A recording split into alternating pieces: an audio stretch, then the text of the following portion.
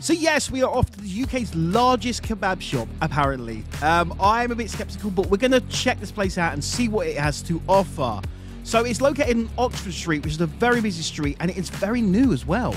The actual shop is located over 3 floors. When they say 3 floors, they mean ground floor, first and second. Now, I'm going to show you this place as if you were entering for the first time, and literally this is one of the first things you will see. The shop, like I said, the shop is very new, so everything looks fresh and clean.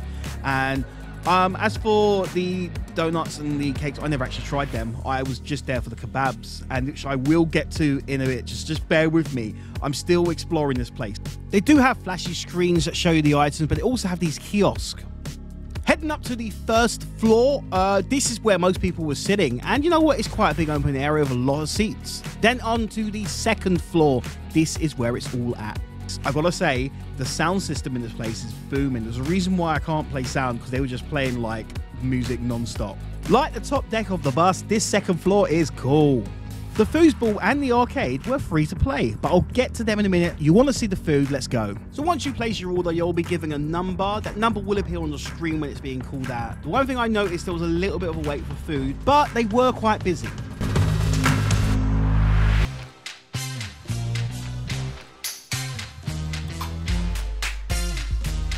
The wait is over, so I'm going to talk about this cup here because it has this paper top, and I haven't seen paper tops like that.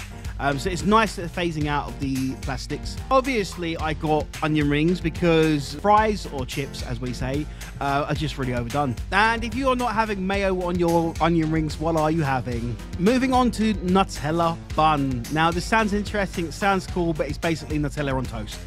That is the easiest way to describe it. $2.99.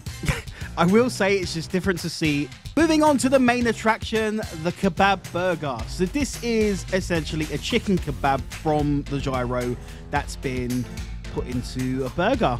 It's now a chicken burger, I guess. What can I say? This is a type of food. I mean, it wasn't too bad. I couldn't help but look at them arcade machines in the background, which I do have my eye on, and I'm going to check them out in a minute. But for now, the refill and the machine is on the floor you're on, so you can just go get more drink. The foosball is free to use, and so are these arcades. They have Super Mario, and they also have Street Fighter. So if you want to spend a couple of hours and have food and also play games, I guess you could come here. If you've enjoyed this video, make sure you give it a thumbs up and subscribe so I can afford to go to other places. Overall, I would say pop by if you're in the area. It's definitely a thing to say you've been to, the UK's largest kebab shop.